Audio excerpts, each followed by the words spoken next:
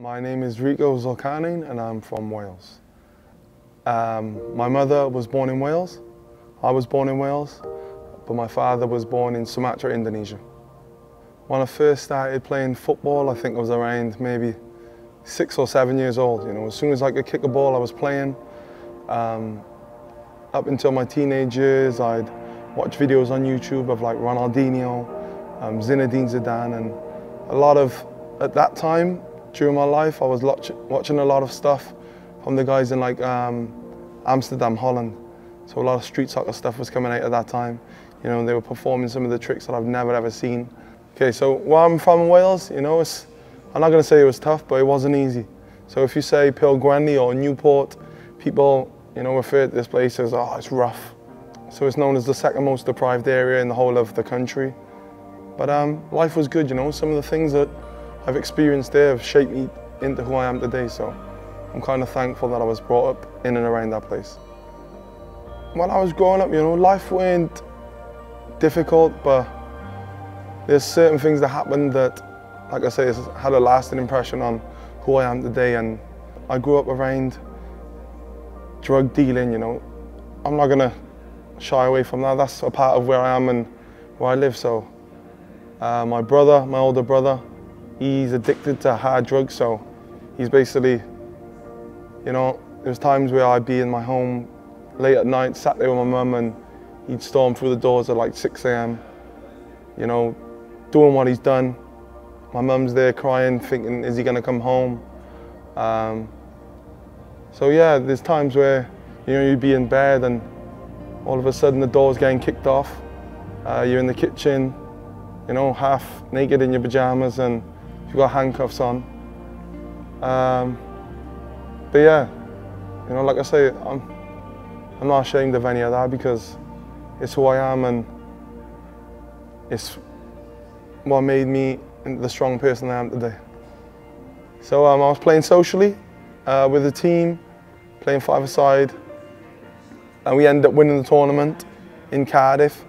And then my team got selected to play for Great Britain, to represent Great Britain at the European Street Cup in Denmark.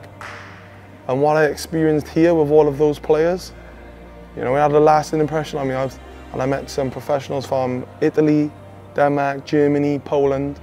And I thought, you know, I'm just as good as these guys, if not better. So, cut a long story short, I went back to Wales and I set myself the goal. I wanted to be in the professional Welsh international team within 1 year. And I achieved that within 3 months. For me, mindset is everything. You can have this bad experience and it can make you or it can break you. So it's how you take an experience and how you channel it, how you choose to channel it. You know, everything is a choice. Being happy is a choice. You know, you can be happy and you can be sad. The way you wake up every day is your choice. You know, so for me, like I say, take opportunities, mindset, you know, the way you go about things. And one more thing, work on your mental strength. You know, so everybody's working on training to score goals, training to be super fit, you know, but mindset, if you don't have the right mind, you're not going to be able to do all of these things, you know, so work on your mindset, work on your mental strength, your mental endurance. It's a big part of life and it's a big part of sport. When people are playing video games or when someone's watching this reality TV show, you know, I'm reading a book, you know, and it's not something that I'm just saying, this is the life that I live. You know, I'm reading this book and there's certain things that I pick up from there and it inspires me to go on and change the way I eat. You know, so I'm reading this book called Eat Right for Your Type, and certain things in there just resonated with me and changed the way I eat, and it's all paying off. You know, so like I say, the way you eat, what you do with your time, how you train, what you do in that time, it all makes a big thing possible. And I've recently come across a quote and it's like, you know, I always think, yeah, I gotta work harder, I gotta do this much, you know, but don't work harder, work smarter. You know, like I say, it's what you do with your time that counts. In 5 years' time, I see myself again playing at the highest level as possible. But for me, my biggest goal is to be in America. You know, I think the way that these people market the sport and the die-hard fans that are out there, and just to see what they've done with MMA and basketball in such a short amount of time, I think, you know, what they're looking to do with futsal in 2017 is going to blow everybody's mind. So for me, I'd like to be there. Well, I'm going to be there, and I'm going to be one of the superstars of the sports there, you know. And like I say, futsal for me is just a platform to get people to understand what I'm about outside of the sport and the message that I want to deliver outside of the sport. You know, it's way bigger than futsal. Why I'm playing and my reasons behind everything I do, you know, it's way bigger than futsal. I want it to be remembered, and I want things to last long after I'm gone. And that's what I've managed to achieve within futsal. You know, I saw this lane that nobody had been in, and I went for it, and it paid off. So now I'm the first Welsh professional in history. I'm the first European to ever sign in Indonesia and win the league. You know, and like I say, I'm able to travel the world doing something I love. For me, seeing the world and experiencing life, that's something that I've always wanted to do.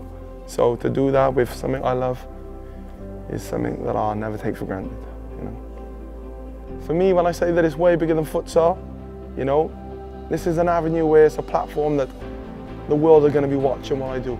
So for me, even in the past, I've had clothing brands, I've had street soccer companies, and like I say, even now, on my body, love, live, my tattoo, you know, this is my message. I think life is about love, about living, about experiencing, you know. Experience is the greatest teacher for everybody. Everybody's reading this, reading that, go out and live.